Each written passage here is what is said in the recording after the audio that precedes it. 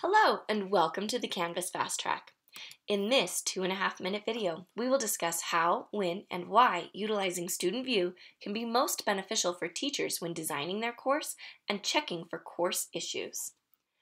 After you spend time building content over the summer break or winter break or the night before you plan to deliver the content, teachers often wonder what this will look like for students. Or, an even more nerve-wracking feeling is, what will students see? Do they know what they're expected to do?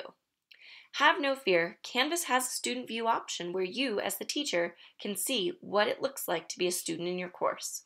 What do students have access to, and when do they have this access?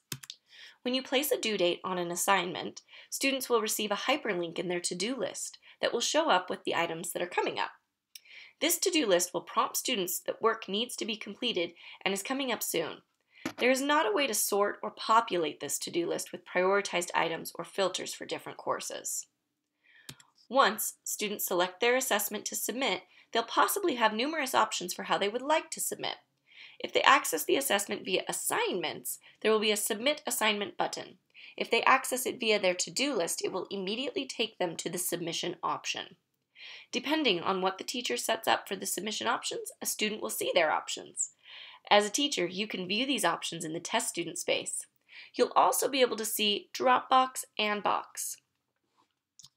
Bear in mind, one of the most confusing issues with Student View and looking at the assignment option is not being able to see the Google Drive integration or the Office 365 integration. As students will have to authorize Canvas to access these spaces, then they will become a homework submission option for students. Due to the test student being a dummy account and not a full Canvas account, there is not an option to view Google Drive or Office 365. The final item we want to cover with you all is deleting the test student. Because the test student creates a line in the gradebook, a test student in the speed grader, and will not allow you to unpublish an assignment once submitted to, you can delete the test student account. Resetting the test student will not delete the action of submission. It will just clear out all of the submissions. Where deleting the test student from the course will disable the submission status and allow a teacher to unpublish coursework. Thank you for watching. Please feel free to comment below with any requests or suggestions you have for a future Fast Track series.